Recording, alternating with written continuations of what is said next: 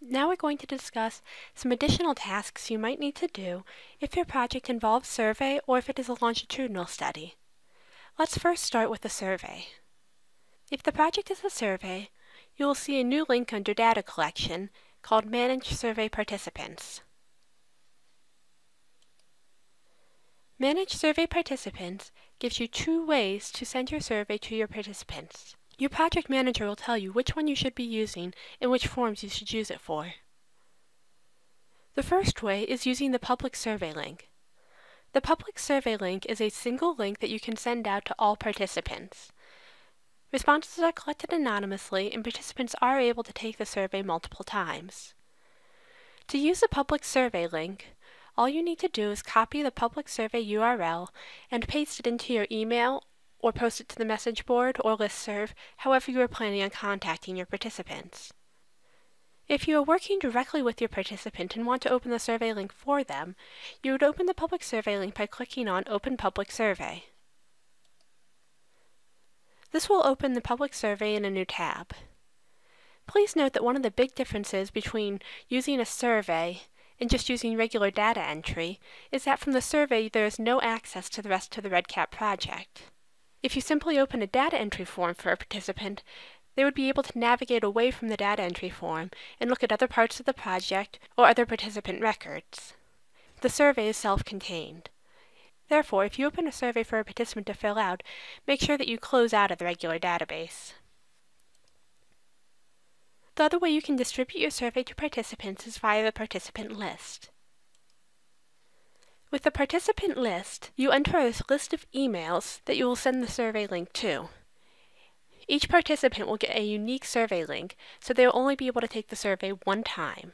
You will also be able to track who has an invitation scheduled, whose invitations have been sent, and who has responded. A green circle with a check means that they have completed the survey, and an orange circle with a check means that they have partially completed the survey. To add participants, go to the Add a Participants button, and simply enter the list of emails, one per line. You can copy and paste these from Word or Excel as well. To send a survey invitation, first choose the form that you want from the drop-down menu. Then go to Compose Survey Invitations. Here, you can choose whether the survey should be sent immediately or if you want to send it at a specific time in the future. Then you can choose what email address you're going to send the survey from. You can have up to 3 email addresses associated with your REDCap account. The primary contact should be your institutional email. However, if you have a project email address, you may want these survey invitations to come from that email address instead. Then you'll create the subject line and compose your email. Please note that you can use HTML formatting when you're writing your emails. Finally, you'll want to choose what participants to send the invitations to. There'll be a list of all participants who have not yet completed their survey on the right-hand side of the box. You can either check and uncheck individually, or you can use the drop-down menu to check and uncheck groups of people.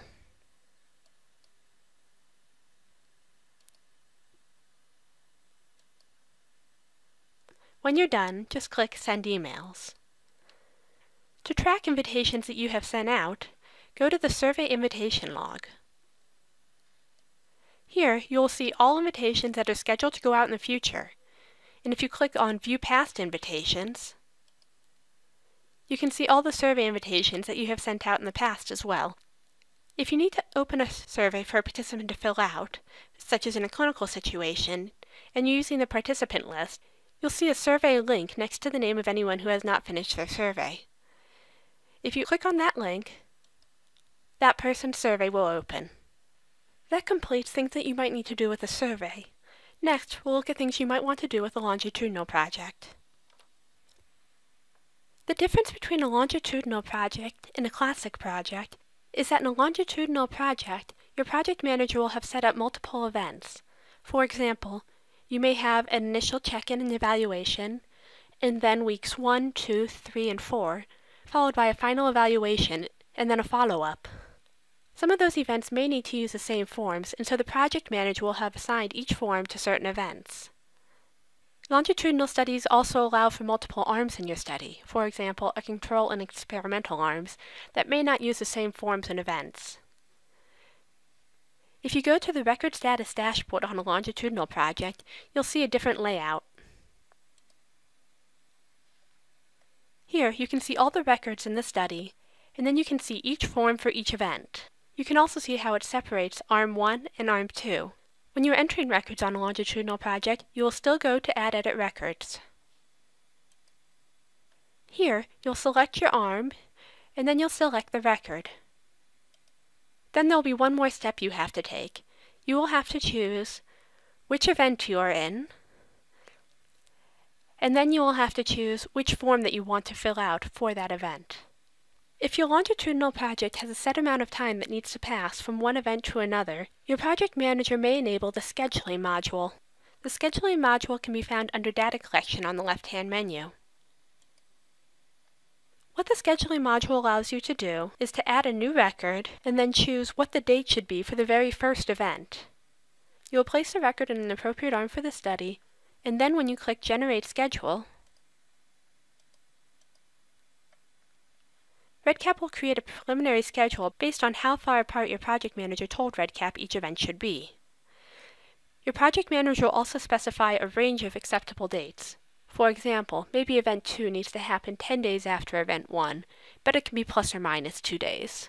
That range will show up underneath the proposed date in the schedule. If a date falls on a weekend, that day will show up in red to draw your attention to the fact you may need to change the date for it. You can make any changes that you need to the project schedule, even adding in an optional time. You'll also be able to come back and change the schedule at any time. When you're done, you click Create Schedule. Now, if you go to the calendar, you will see all the scheduled events for Record 19. Here, we can see Record 19, the first event, the initial check-in. When I click on it, I get a pop-up that lets me see the record ID, the event name, which ARM I'm in, and then it lets me look at the status. I can change the status from due date to scheduled, confirmed, canceled, or a no-show. I can make any changes I need to in the time and add in appropriate notes. If I want to review and edit the schedule, I can go to View Schedule. From here, I can also jump to the appropriate data entry forms for this event.